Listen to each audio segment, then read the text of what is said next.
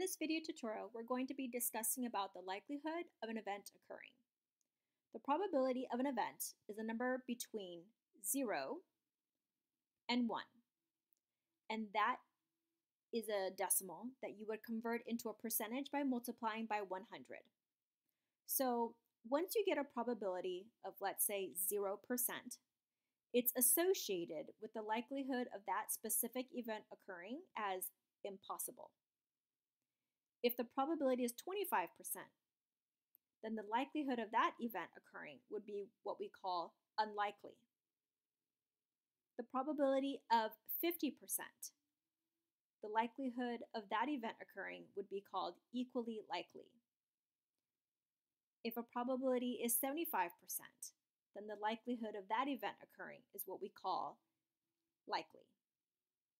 And last but not least, if an event has a 100% probability of occurring, then we call that certain.